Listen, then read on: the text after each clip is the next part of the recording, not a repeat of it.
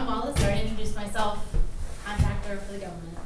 I recently have gotten more into Vim. I've always used it as my text editor, but I don't really do a lot of configurations. And then when Steven started the meetup group, I was like, I should know more about Vim. So I finally decided I would start and try to, configure my Vim. So this is sort of my journey of configuring it over the last couple hours of the last week. And it's just a couple things that seem to make Vim work a lot better for me. So I'll walk you through it. I think everybody should configure Vim. You should have a vimrc, and I worked for years without having one, or not much of one. And there's a couple reasons why. Obviously, you can reduce your keystrokes because if there's a lot of Vim commands you're issuing all of the time, then you wouldn't have to issue them every time you start a new instance of Vim. You can just have them automatically imported whenever you start the text editor. I think that it helps enforce best practices for programming languages because, for style, mainly for style, because you can set your tabs or your spacing to be a certain way, and you can also limit the amount of width that you'll allow your text editor to go. You can wrap the lines and everything, and make it. I don't do a lot of that in here, but it's good for etiquette, for style. It makes Vim easier to use when you start understanding what's happening in the default Vim. You can understand. When you start researching the things that you can do with Vim, you can learn more about the capability Vim has that can help you to master things quicker. But what I'm trying to say is it will make it easier, and I can show you some examples for when you're coding, the specific things you need to do. And it's fun. I found when I was writing the vimrc app, it was actually fun to read. There were a lot of debates about the certain styles and the certain configurations you should include, and different reasoning for why. And it was interesting to see what other programmers or technical writers, whoever's using it, what they were thinking was best for them. So this here is what Vim kind of looks like before you configure it. Now I'm in here, I'm using spaces, I'm not using tabs. But the first thing I thought when I went to write my vimrc was, what do I need to do what do I do with Vim right now? So there's a lot of vimrc files you can find that are already written. There's a ton of them. And some of them are really amazing, but I don't know what half of the stuff is that's happening in there. So for me, working from scratch was the way to go. And first I had to consider what it is that I do. So what do? I write new code. I have to work with old code. I have to debug my new code and my old code. I search and replace. I reformat code, and I use copy and paste.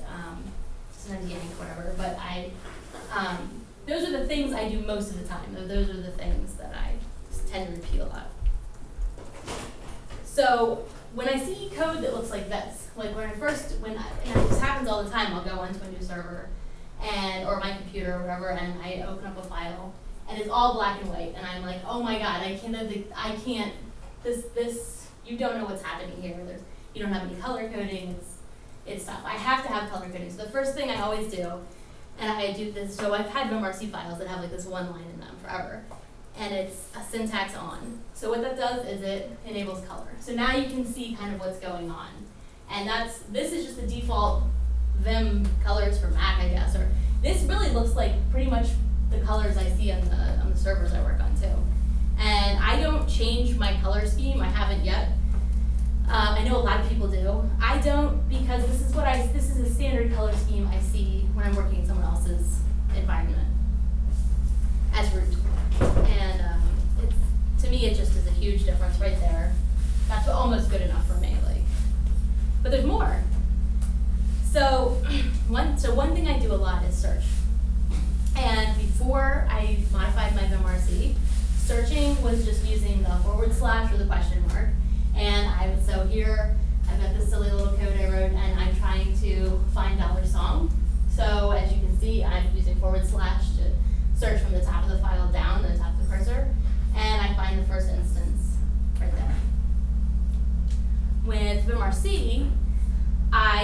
added a command called set inc search, which stands for incremental search.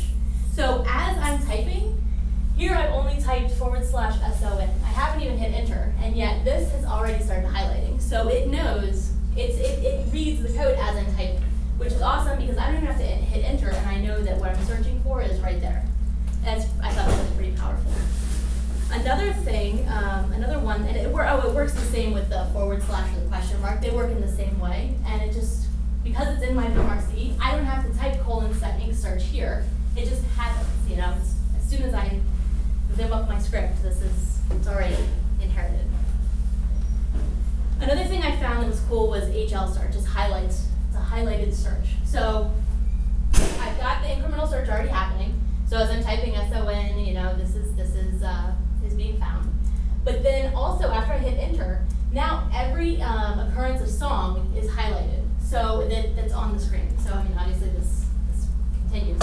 But so now I see I can just at a glance, there's all the $song, like all the things I'm looking for, they're right there. All the search string. Seems pretty cool. Something I sometimes do, and I do it enough that I thought I could justify putting it in my my configuration, is ignoring case. This could be dangerous, and there's ways around it. But what I'm doing here is I'm searching for Mary in lowercase, and I'm matching Mary with a capital M. It doesn't matter what the case is; it'll match it because it ignores case. So it could be a capital R in the middle of that, and it would still match. It doesn't matter. So I said that. But then I was like, the smart case looked really good too. So it's basically in case sensitive searching. So I can search for lowercase or uppercase. But if I type a capital M, if I start typing any capital letter, it interprets it as I'm obviously looking for something specific. And so then it says, okay, case matters in this search because why else would I have typed a capital letter?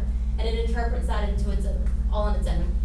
And it matches Mary instead of Mary with the lowercase m. It matches the capital one, which is also pretty cool. So it does, so with smart case, you keep your ignore case, but then if you type a capital, it ignores ignore case. Is that basically it? Yeah, exactly. Okay. So, and you can have them both, and I don't think order matters. I haven't tried putting smart case first, but I'm pretty sure that it's cool. Yeah, and it's pretty cool, I thought. So, oh yeah. So, I guess I wanted to say here, I think, that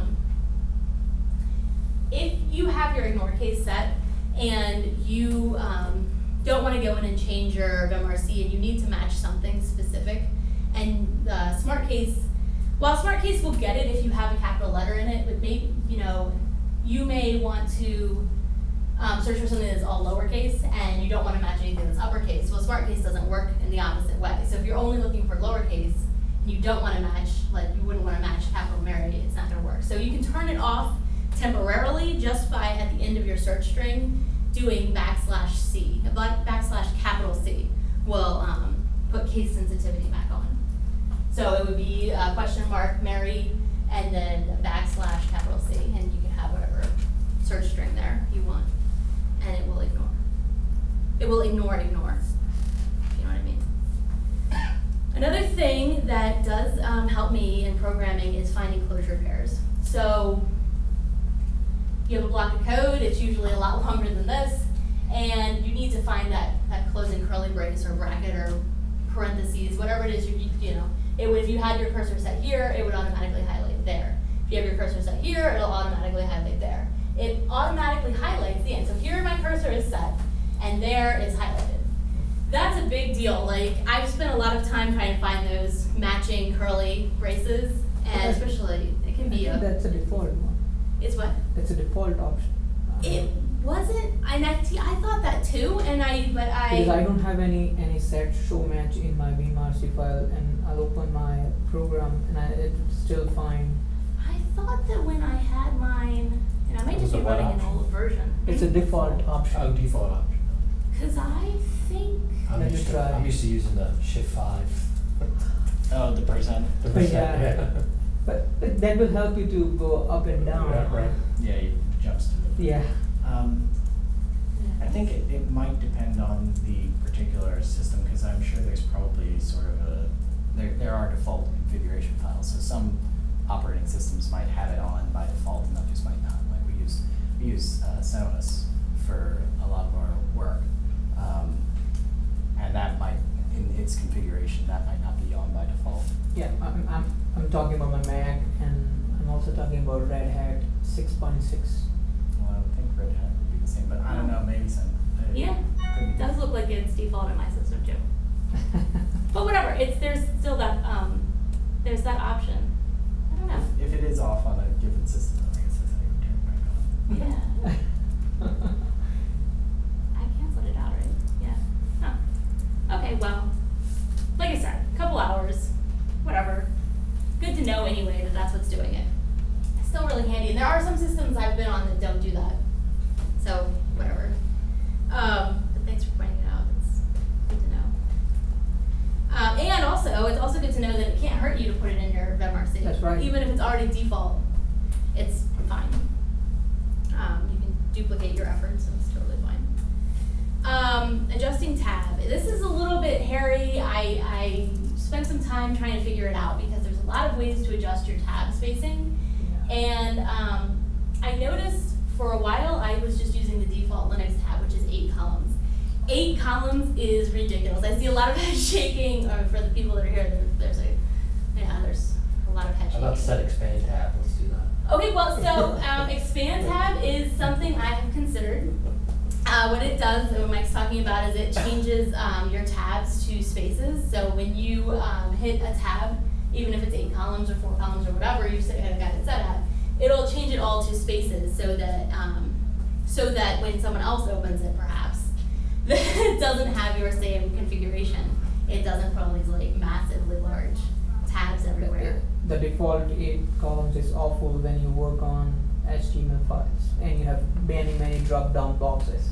Yeah. Oh, right. Because you keep scrolling over and over and over. It's crazy. But 8 columns is terrible. So there's actually something called tab stop, which is the default. It'll change the default Linux variable from 8 columns to whatever columns you want it to be. I read different varying things. A lot of people do change tab stop. I decided that for my uses, I would change soft tab stop and shift width. These two variables are good enough for me for what I do, because if you change the tab stop, if you change the actual default Linux one, it can affect the way that when you print something, it can affect the way it prints out. It just doesn't seem like something you should change with. It's a configuration, it's a Linux configuration. It's more than just Vim. It's, you don't want to mess with it. I don't want to mess with it. Other people have no problem with it, but I'm not that talented. So I mess with soft tab stop, which is So tab stop is the amount of width. In fact, I have a note of it because it took me a minute. It's the width of a tab character, okay? And tab stop is the amount of spaces you'll have in each tab character. So here I want 2 spaces in my tab. I actually really like a small tab. Maybe it's from using the 8 tabs so long that now I need the smallest tab possible. I don't know. I think a lot of the modern programming guidelines are two anyways, yeah. And if when you work with YML files, configuration files, 8 columns give you a hard time. 8 columns is crazy. I mean, you're crazy. You should use at least, if you got it, 4 is the maximum. YML moduling Pro will work on indentation, and if you're messed up with your indentation, then you're gone. Wow. I spent maybe 2-3 hours to just figure out what indentation it's asking for. Yeah, so there's also things that can help you figure out the type of indentation that's in the current code you're looking at. But anyway, so the thing about soft tab stop that's worth noting is that if you want to have this actually look like a tab, I mean, it looks like a tab, sure. Before it was spaces, you can't really tell the difference here. I think, in fact, if I go to the next slide, I have the thing. Right, okay. So you can see here, I put in this in my Vim configuration, set list chars equals tab. I don't want that in my Vim configuration permanently because what it does is it puts this, it specifies if it's a tab or not. Now, soft tab stop you're hitting tab, you're getting 2 spaces, but it doesn't count as the Linux definition of a tab unless it's 8 columns, because I never reset expand tab, or a tab stop. So because of that, it doesn't actually consider it a tab.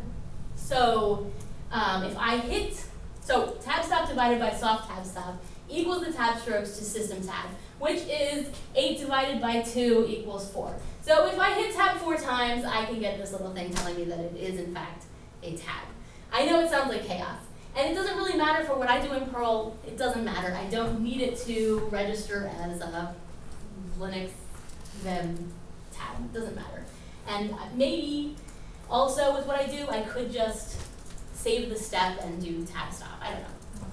You guys talk to me about it. I don't know. But anyway, so I wanted to show you what the tab actually looks like. This is also me just hitting tab once. This is the 2-space tab.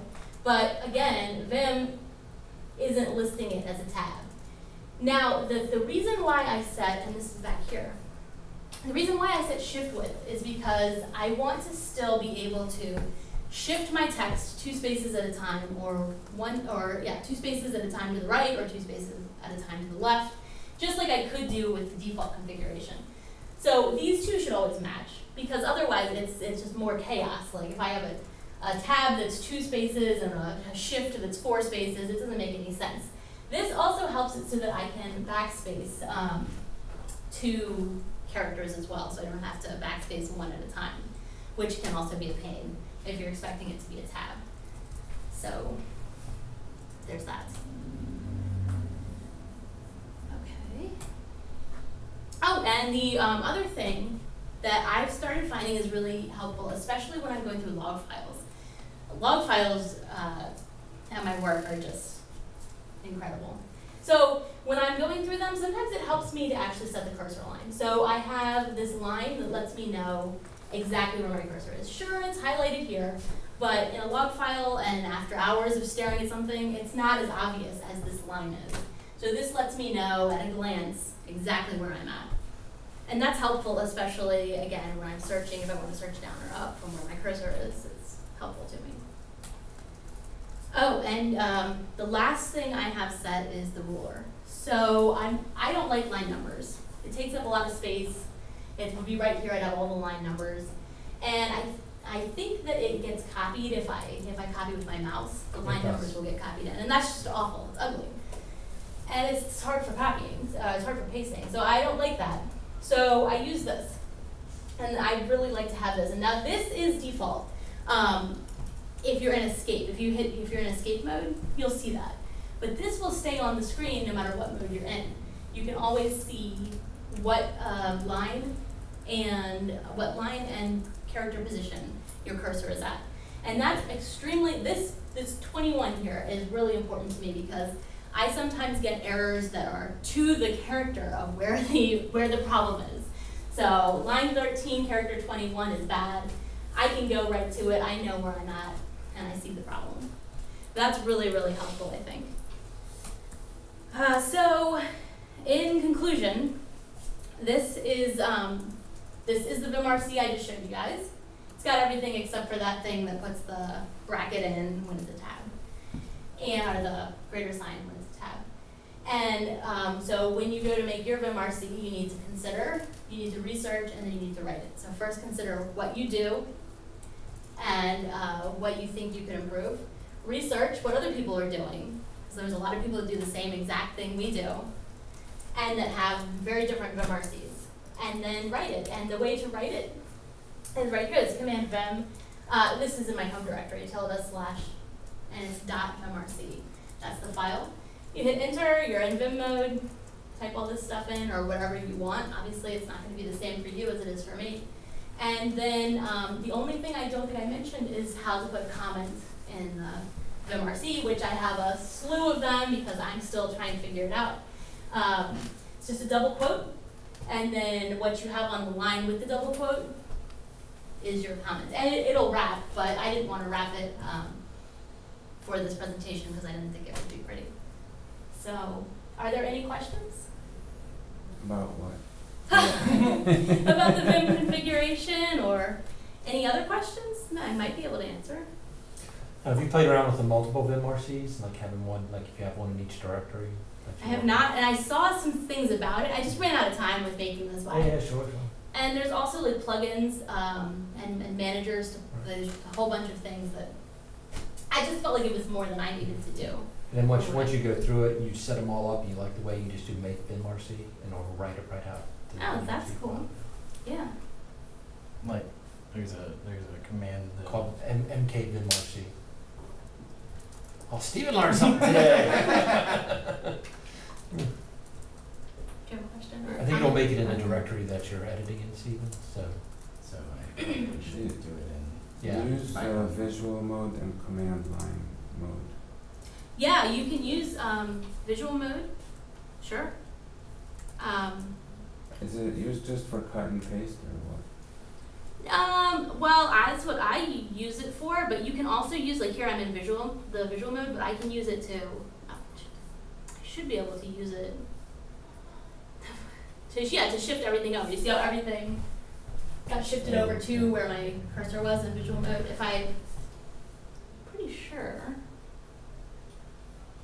Yeah, you can use it for shifting. You can also use it, you can use it for if you're gonna yank lines, like, So visual mode is just for like selecting lines or characters. that's what I use it for. I don't know if anyone else, but you can also like visualize and then you can yank those, like block of 4 lines yank. So I just yank those and then I'm gonna paste them, just like you Okay. said, copy paste. And what's command line mode? Command line mode. Okay, so that's visual mode. Just get out of here. Command line mode, which I don't know that I use. Well, I don't know. Normal mode is that, right? Yes, I'm asking someone. When you start typing like with the colon Like and this- stuff, that's Command line? Yeah. No. Yeah. Yes. Yeah, that's. Okay, then well, yes. Command Command mode, line. I always call it. I don't know if that's the official name, but. No, I think command line is like when it shows you, like you can run commands in Unix and still be in VI. Oh, right, so you can filter here, like let's say you wanted to lowercase everything, so you do exclamation point, let's see. Well, yeah, if you start with an exclamation point, then you can run. a So you, command. you do, I don't know the shortcut, but let's say you do colon, period, comma, $, that's from big to end, exclamation point. I've never known how that. I've seen that by accident a few times. I'm like, what is happening here? I think there's a shortcut What for did it that. do? What did it You didn't do do? anything right now, so if you go back to it, and then you run any filter you want to it, so you can, I'm trying to think, $, this will mess up your code, but exclamation point, sort, Ah! just right there. So that's command. Okay, so yeah. New to me. I don't use any commands like that. You just type you undo. So. Because I was reading that like with the help command, if you for V you put a V underscore and then put your visual command, and it'll give you help with it. And then if you have a command line help, then you put a C underscore.